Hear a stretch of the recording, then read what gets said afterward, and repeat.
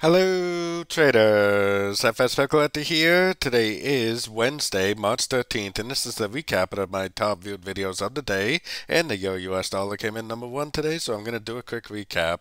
If you'd like to see my full top down analysis on the Euro dollar, make sure you check out the video linked at the end of this video over here.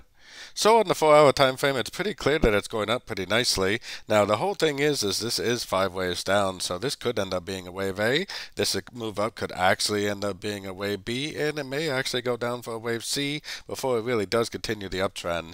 But like I always tell my members, sometimes what you think is a wave B will just keep on trending up, so I would definitely hold on to some longs if you are long as of now. So taking it down to the 1-hour time frame. 1-hour time frame, we will know that this move up is a wave B if we see a nice solid break of structure to the downside like that.